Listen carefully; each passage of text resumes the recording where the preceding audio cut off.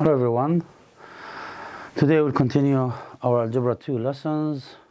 We'll start with a new topic, which is rational functions, but before that we'll discuss variation functions. Today we'll talk about direct variation, which is you're familiar with it, and another variation, which is the inverse variation. Now, as you know, a direct variation is a relationship between two variables, x and y. So any variation is actually a relationship between two variables that can be written in the form y equal kx. Now, this is the most important thing, is the equation of the direct variation. It's y equal kx. It's a linear equation, but without y-intercept, or y-intercept is actually equal to 0.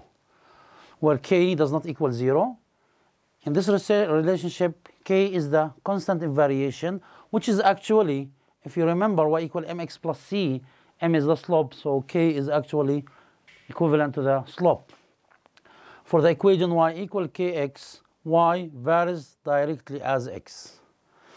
A direct variation equation is a linear equation in the form y equal mx plus b.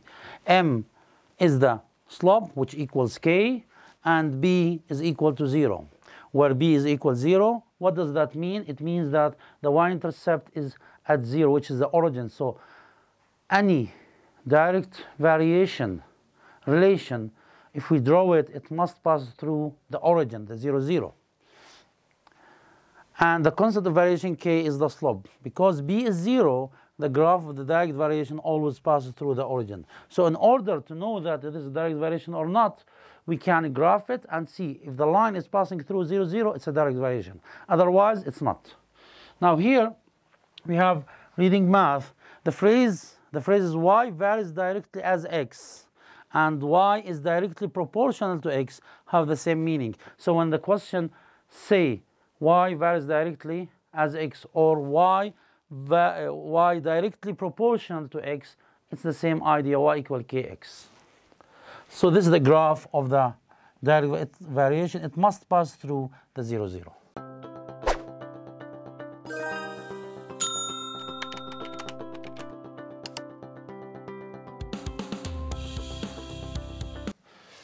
Now, let's look at this example and try to find missing information. Y varies directly as x. Now, once we see this sentence,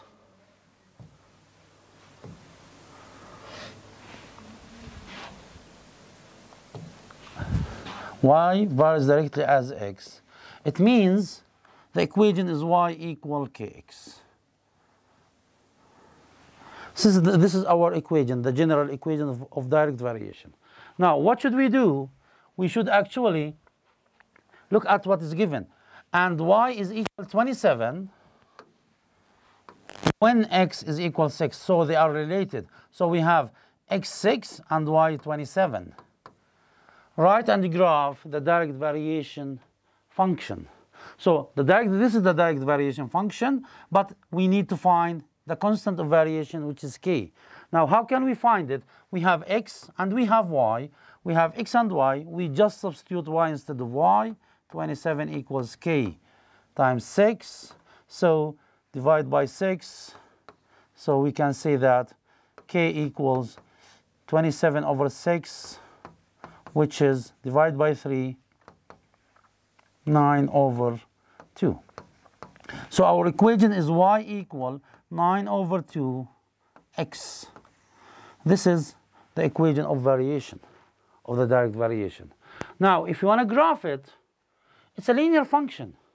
We can graph it in different ways, either using slope intercept, or we can use a table, a small table with x and y. If we put 0, it's 0. If we put 2, it's 9. I choose 2 here in order to get rid of 2. It's 9. It's enough. 0 and 0. 2, 1, 2, and 9. Listen, this is 9. So it will be here. This is our direct variation function. Let me draw it more accurate.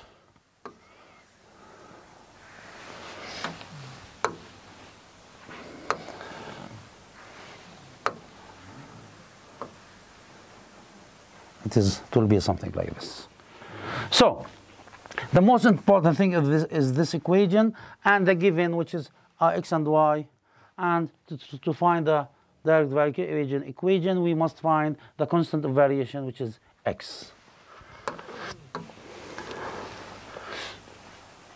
When you want to find a specific value in the direct variation problem, you can solve for k and then use substitution, or you can use the proportion derived below. Now, if we look here,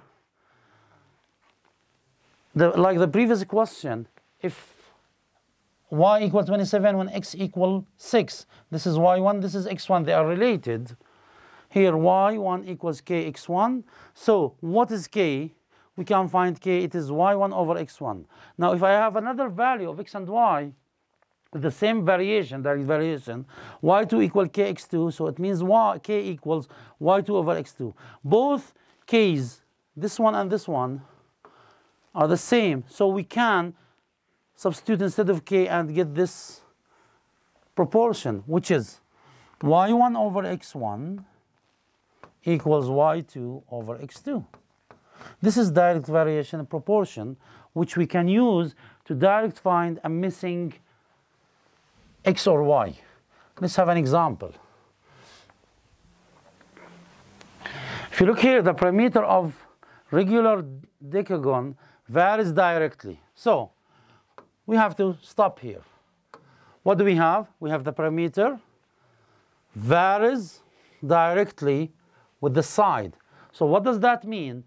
This is x, this is y. So if I wrote it this is as x and this is y, so it means that y equal kx. So what does that mean? That the parameter varies with the side. So we can write it like this: the parameter p equal k times the side. This is the parameter varies directly with the side. Now, and p, we have p and s. P equal, which is y, 18, when s is 1.5. So this is s, this is p. We just substitute 18 equal k times 1.5, divide by 1.5, divide by 1.5. So k equals 12. So what does that mean? It means that the parameter of the decagon is equal 12 times the side. Now the question asks us, find the parameter, find the number of sides when the parameter is 75. So when the parameter is 75, we want to find what is the length of the side. We just substitute in this formula. P, how much is P? Is 75 equals 12s divided by 12. So S will equal divided by 75 over 12 centimeter.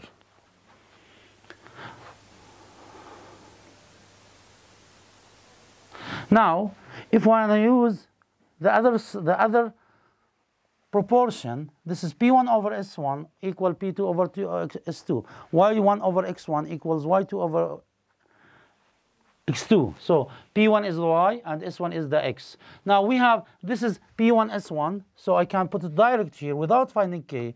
18 divided by S1 1.5 equals P2 75 divided by S2. We make cross the product, so it will be 18S2 equal 75 times 1.5 over 18. Now this will be, when you divide them, it will be 12, so divide by 18, so S2 will equal 75 divided by 12, which is the same answer as here. But the difference here, no need to find the constant of variation k. Here you have to find the constant of variation and the equation of the variation, direct variation, then apply P to find S. Here we can do it direct. So once you want to find a missing X or Y, then choose the proportional is better. Now let's move on to the second part of this lesson, which is inverse variation. Actually, it's the main part, because the direct variation, you are familiar with the direct variation. Here it's new for you. Inverse variation describes a situation in which one quantity increases and the other decreases. What does that mean? It means if we have two quantities, if I increase the one of them, the other will decrease. If I decrease the first one, the second one will increase. They will maintain something equal. Let's see it. For example, the table shows the time needed to drive 600 miles decreases as speed increase, which is normal. If you want to drive 600 miles between two cities and you increase the speed, the time will be less. If you decrease the speed, the time will increase. So it depends on the speed. So the speed and the time in this case are having inverse proportion or inverse variation. If we increase the speed, the time will be less. If we decrease the speed, the time will increase. So if we look here, if the speed is 30 miles per hour, we will have 20 hours in order to drive 600 miles. If we drive by 40 miles per hour, the time, we increase the speed at 40, the time will increase into 15 hours. If we increase the speed into 50, the time will increase into 12 hours. If we increase, let's say, to 60,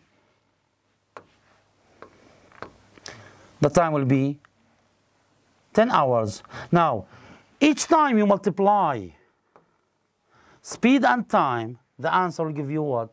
600. Each time you multiply these, the answer will give you always 600. So, the time depends on the speed, and both, when you multiply both variables, you will always have 600. This is something that you will always have maintained the same distance, regardless if you increase the speed, the time will be less. If you decrease the speed, the time will be more. But in both cases, when you multiply speed and time, you will have the distance, which is 600.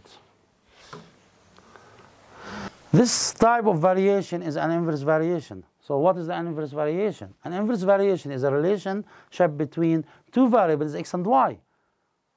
Okay, the direct variation is also a relationship between x and y. So what is the difference between them? Let's see. That can be written in the form y equal k over x.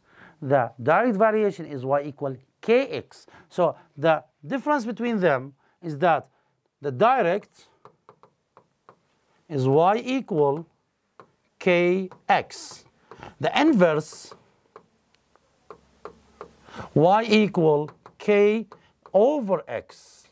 So we have here, it's linear. It's a graph like this. It must pass through 0, 0. Here, it's rational function. Its graph is like this. So this part, the difference of the shape is totally different in the two variations. Where k does not equal 0, for the equation y equal k over x, y varies inversely as x. We can say y varies inversely, or we can say y inversely proportional with x. So let's move.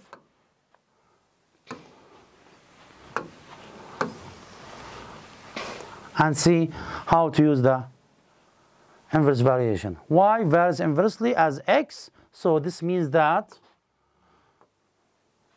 y equal k over x. And y is 4 when x is 5. Write and graph the inverse proportion function. First of all, we want to use y and x here. Since this is my equation, y equal k over x, I have to substitute y is 4 equal k over 5. So cross multiplication, k equals 20. What does that mean? It means that the equation of variation, of inverse variation, y equal is 20 over x. This is our equation. Now, how can we graph it? Let's go to the next slide. As I said, the equation is y equal 20 over x. So what should we do? We just pick x's from left and right of 0, because we can't put 0y, because at 0 it's the inverse variation is undefined, because you have division by 0. So let's do it. 20 divided by -2, it's -10. 20 divided by -4, -5. 20 divided by -6, it will be -10 over 3. And 20 divided by -8, it's -10 over 4. Here, it will be 10, the same idea, 5, 10 over 3, and 10 over 4. Now, let's graph it. When it's -2, it's -10. There's another color here. This is -10. When it is -4, it's -5. This is -5. When -6, it's -10 over 3, which is 3.3. When it is -8, it's -4, 10 over 4, which is 5 over 2, so 2.5. So the graph of this part will be like this.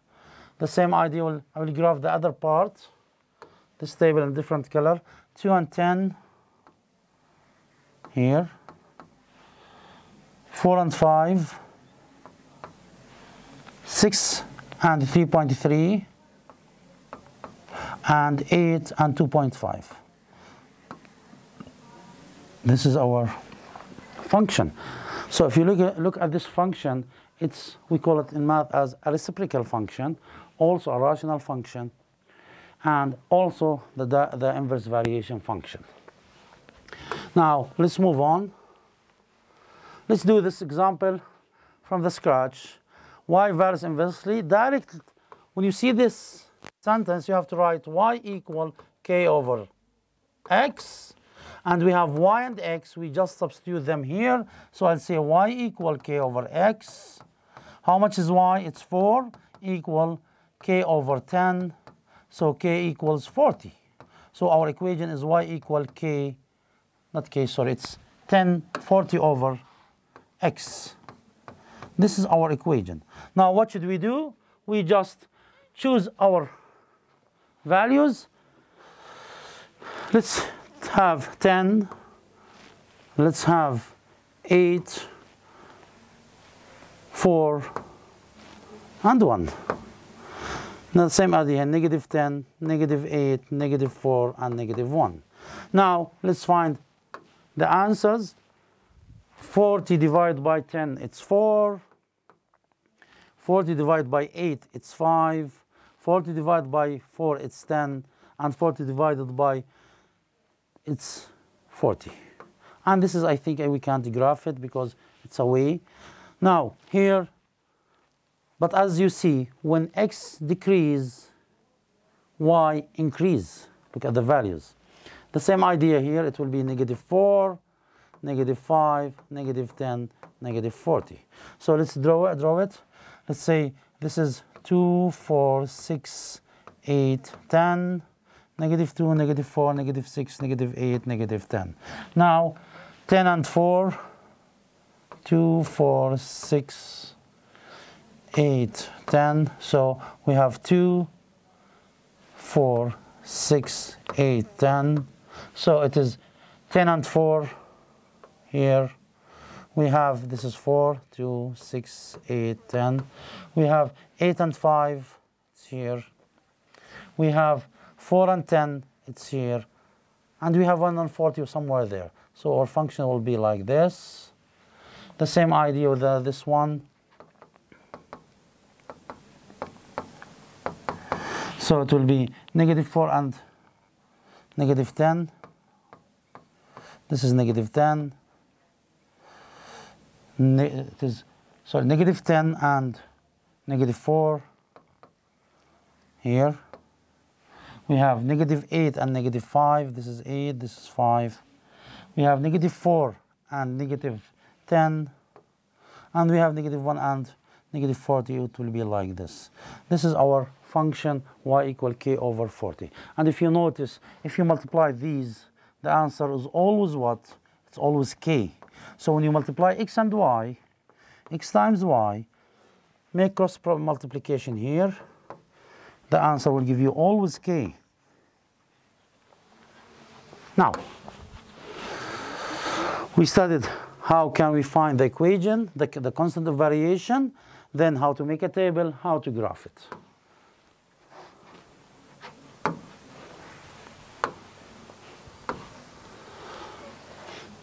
As we did before in the direct variation, when you want to find a specific value in the inverse variation problem, you can solve for k and then use substitution for, or you can use the equation derived from that. It's either you find k and then find the value, or as we did before, we put k as the subject when it's x1, y1, and also k equals y2, x2. Now this k is the same as this k, so we'll have this equation y1, x1 equal y2, x2. In the direct variation, it was y1 over x1 equals y2 over x2. Here it's multiplication. We want to find the missing value.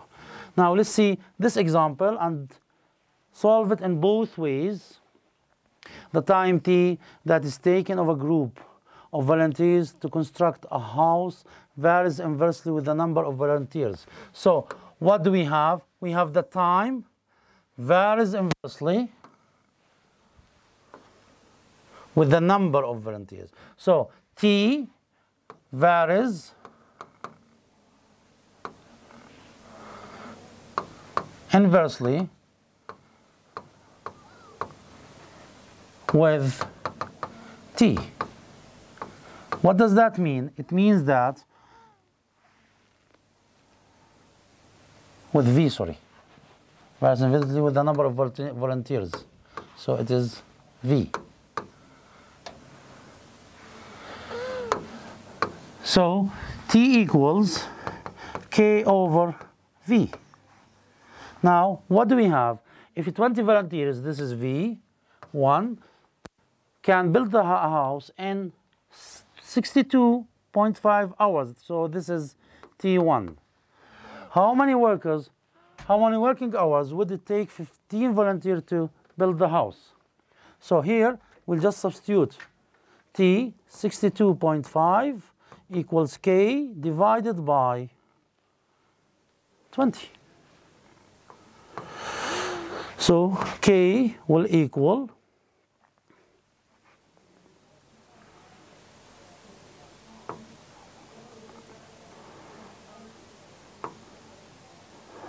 20 times 60, 1020, 20 times 2.5, 1025. So K equals 125. So what should we do here? We should write the equation T equals 1250 over V. Now, the question asks us how many working hours you want T. If you have 15 volunteers, it will be T equals 1025 divided by 15. And when we find the answer by your calculator, it will be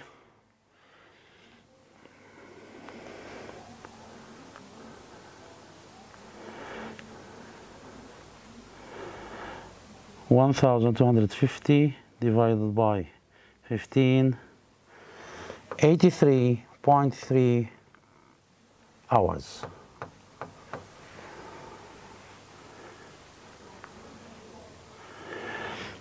Now, let's do it in the other way by using the formula, which is y1 x1 equals y2 x2. Y is T. T1 V1 equals T2 V2. What is T1? It's the time 62.5 times T1 20 equals, the time is unknown, T2 times the number of volunteers is 15, divided by 15, divided by 15. So use the calculator here. 1250 divided by 15 equals T2. So T2 equals 83.3 hours. So as I said, this method using proportions or using this equation is easier than finding K and then substituting, or faster, not easier, faster, because you direct find what the question asks you to find. Now, you can use algebra to rewrite functions in terms of K. What does that mean? It means to find K direct from the direct variation or inverse variation equation. So as we know, y equal kx, k is the variation constant. Now in order to find k, we divide both sides by x. So k equal y over x is the constant ratio or the variation constant. On the other hand, in the inverse variation, it's y equal k over x. We do cross product, so k equals xy or yx. So in the direct variation, it's a division. We now find k, we divide y over x. In the inverse variation, if we want to find k, we multiply x with y. So here, notice that in the direct variation, the ratio of the two quantities is constant. In the inverse variation, the product of the two quantities is constant. So this is the direct, we have a ratio. In the inverse, we have the product.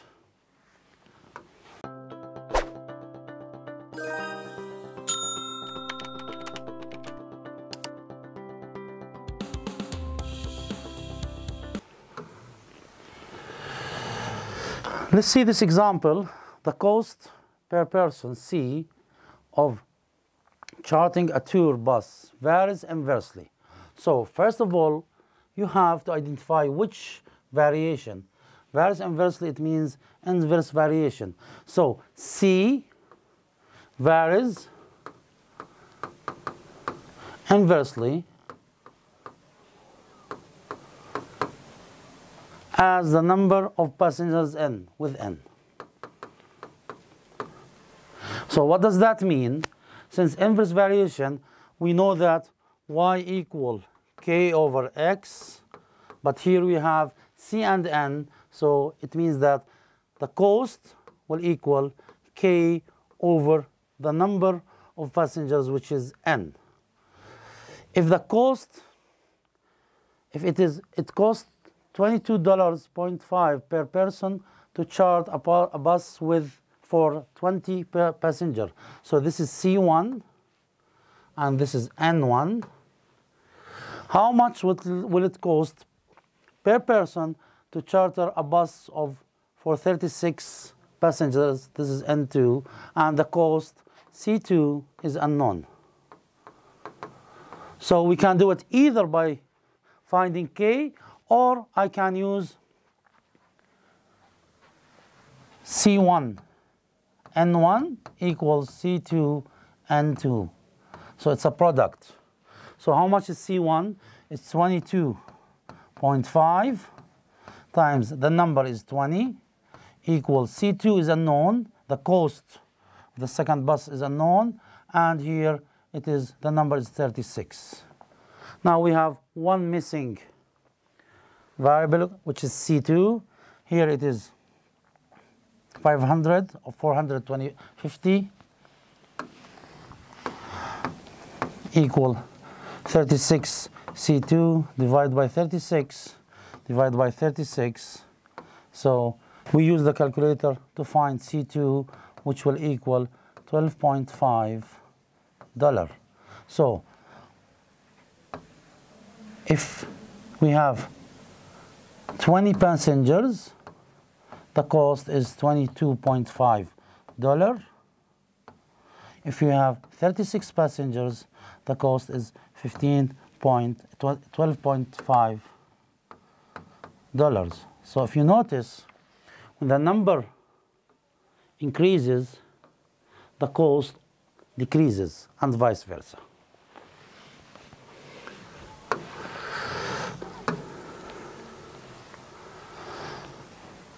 Now, this is the last part of our video, which is how to determine what type of variation do we have.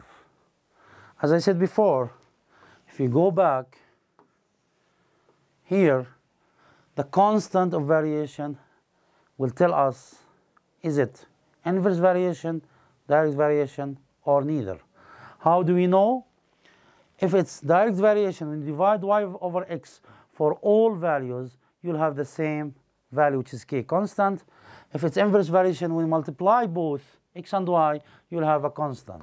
So what should we do here is we have to try. First of all, we look 6.5 and 8. If we divide 4 divided by 6.5, is it possible to be equal to 4 over 13.5 and half over 1.4? We have to use the calculator. First of all, we'll divide k equals y over x, which is the direct variation. So in this case, we'll have 8 divided by 6.5, and we have 4 divided by 13. Let's use the calculator. 8 divided by 6.5, it's 1.2, 3, 4 divided by 13, sure it's less, it is 0.3, so it's not a direct variation. What should we do? We try the inverse variation, which is k equals yx, so I'll multiply 8 times 6.5, which equal 52, 13, 4 times 13, also 52, and 0.5 times 104, also 52.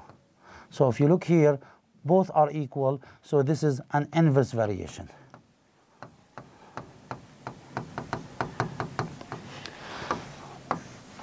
The second example, let's do the direct variation. We use division. 30 divided by 5, I will write it here in green. 30 divided by 5, because it's y over x, it's 6. 48 divided by 8, it's also 6. But you have to check all values.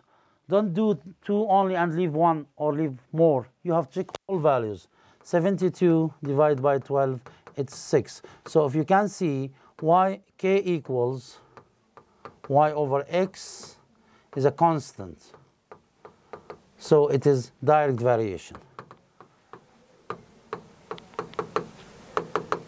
So this is direct, and this is inverse.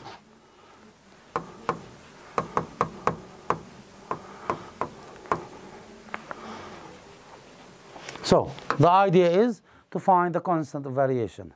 If it is direct variation, then we divide y over x, like the second example. You'll have a constant. All of values, the constant of variation is 6. If it is inverse variation, the product of x and y will also be constant, as in the first example it is 52. When we try to do like direct variation here, it was not equal, so this is not direct variation.